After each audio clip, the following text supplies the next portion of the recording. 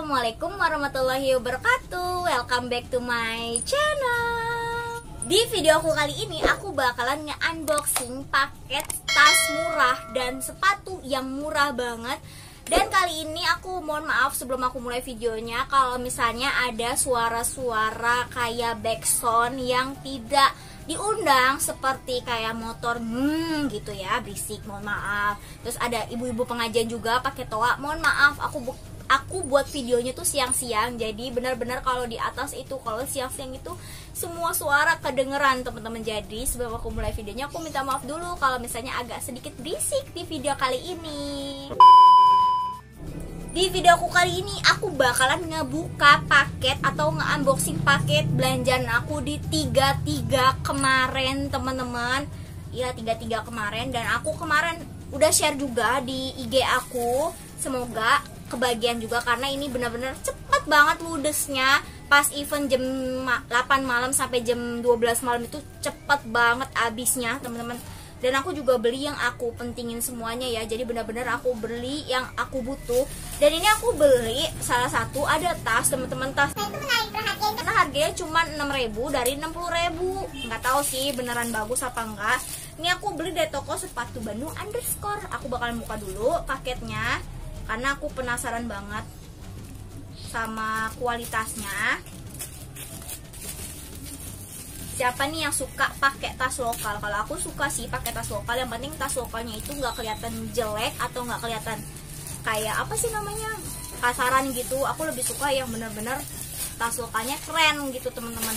Ya walaupun harganya keren ya no problem lah, sesuai sama harga. Wow, ini kayaknya bagus nih teman-teman karena aku nih gede banget. Oh iya, nanti juga aku bakalan bikin kayak video rekomendasi OOTD yang harganya murah meriah. Misalnya kan kemana aku udah bikin ya satu badan itu 120 ribuan ya kan, challenge. Dan aku bakalan bikin selanjutnya itu satu badan itu 50 ribuan teman-teman. Kira-kira berhasil apa enggak nanti aku bakalan kasih tahu ke teman-teman semua. Dan ini nanti aku bakalan bikin video rekomendasinya ya. Jadi bukan video unboxing, video rekomendasi. Itu beda ya sama unboxing ya. Dan ini aku bakalan buka dulu. Ini susah banget sampai robek teman-teman. Ini tasnya, wow, ini aku beli tasnya lucu bingit nih teman-teman. Ini harganya dari harga 60.000 aku cuma bayar 6.000 rupiah. Baik, untung banyak nih, bagus banget nih. Tahu bagus mah aku borong ya kan. Aku gak nyangka sih, expect aku tuh kecil dan biasa aja bahannya. Cuman ini lumayan bagus, lumayan oke untuk bahan kalau menurut aku ya. Tapi kalau misalnya rantainya aku kurang suka. Dan aku kurang paham juga. Nah, ini aku bakalan kasih tahu dulu bagian depannya. Di sini bagian depannya dia jahitannya oke banget. Nih untuk harga 6.000 tuh jahitannya bagus banget, tapi dan benar-benar oke ya, nggak ada yang rusak, nggak ada yang keluar gitu. Jahitannya benar-benar bagus. Dan ini di sini ada rantainya tuh warnanya gold gitu. Jadi benar-benar kayak elegan gitu teman-teman. Dan untuk bagian dalamnya dia seperti ini tuh. Dia ada sletingnya gitu. Nih, kalian bisa lihat dan kalian bisa buka sletingnya. Jadi sleting ini hidup ya. Tuh, kalian bisa buka. Tuh. Nah, untuk bagian dalamnya dia ada furingnya. Furingnya tipis, nggak tebel-tebel banget kayak furing pada umumnya lah ya. Tuh, bagus. Dan lumayan muat space-nya banyak karena dia kantongnya tuh lebih besar gitu ya. Ukuran tasnya tuh besar. Dan aku bakalan coba ini gimana ya cara nyantainya, aku kurang paham sih. Dia modelnya tuh diapain gitu ya kan. Untuk bagian depannya dia seperti ini tuh. Cuman ini dia pakainya aku kurang paham nih cara makainya gimana. Jadi aku cuma taunya begini doang nih. Bisa diselepangi sih cuman pendekan. Jadi kayaknya beginiin aja deh teman-teman. Tuh ya. Bagus sih, lumayan oke harganya untuk harga 6.000 rupiah. Tapi ini kawatnya agak-agak sedikit atau talinya agak-agak sedikit kasar gitu, suka nempel gitu. Jadi tapi worth it untuk harga 6.000 rupiah. Dan paket aku selanjutnya ini aku ada beli di toko grosir jam tangan underscore 05. Ini tuh ada tas murah dan sepatu murah. Aku nggak tahu sepatunya seperti apa modelnya, tapi lumayan lah ya kalau untuk harga yang murah-murah gitu. Aku beli aja.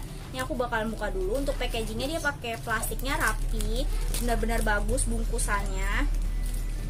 Dan tasnya juga digambarnya bagus. Semoga aja real fit ya teman-teman.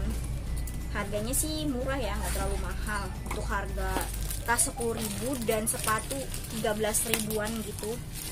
Aku bakalan buka dulu nih. Jadi dia seperti ini modelnya. Tara, ini sepatunya pakai kardus dan ini tasnya. Wow, aku kira tasnya besar tapi ternyata ini tasnya mungil banget. Aku bakalan buka dari tasnya dulu. Nih dia diikat kayak gini. Aku pikir tuh besar gitu teman-teman, ternyata mungil ya. Nah dia bahannya tuh bahan kain gitu seperti ini. Dia modelnya kayak dompet kecil banget dan di sini ada kayak model beltnya gitu. Untuk bagian belakangnya dia seperti ini. Untuk jahitan lumayan rapi, bagus, dan dia model seperti ini teman-teman, kancing ceplet gitu. Cuman dia pakai magnet gitu. Dan ini aku dapat tali panjangnya. Tali panjangnya bisa di-adjust seperti ini tuh, rapi, dan ininya kayak gini. Tuh besinya lumayan tebel tapi kayak besi biasa, lumayan lah untuk harga segini. Dan untuk bagian dalamnya dia seperti ini, jadi pure langsung kulit sintetis, nggak ada furing sama sekali ya untuk bagian dalamnya. Tuh dia muatnya kecil ya, nggak terlalu banyak tuh, seperti ini tuh. Dan yang selanjutnya ini atau yang terakhir, aku beli sepatu. Ini sepatunya murah banget, harganya 13 ribuan aja di Shopee. Dan aku nggak tahu sih. Nah ini teman-teman, sepatunya aku beli size 37. Wow, ini sepatunya lumayan bagus loh. Cuman aku kurang terlalu suka bahannya, dia bludru gitu. Nah ini dia seperti ini sepatunya, bahannya bludru. Jadi kalau bludru itu, kalau kalian kena kotoran atau debu atau nempel-nempel, dia langsung kayak gini, langsung berbentuk gini, jelek kalau menurut aku. Tuh, untuk bagian depannya dia gambar kucing, kucingnya tuh dibordir. Tapi lumayan untuk harga segini. Untuk bagian telapakannya dia modelnya seperti ini teman-teman. Dan lumayan, nggak terlalu keras banget tuh. Ini aku ambil size 37. Ini juga sama, yang satunya lagi seperti ini tuh, tapi bagus tuh, untuk bordirannya juga oke. Dan ini aku beli dengan harga 13.000 rupiah aja. Buat kalian yang kemarin kebagian di toko ini, grosir jam tangan _05, jangan lupa untuk komen. Dan terima kasih udah tonton video aku, dan sampai jumpa di video aku selanjutnya. Dadah.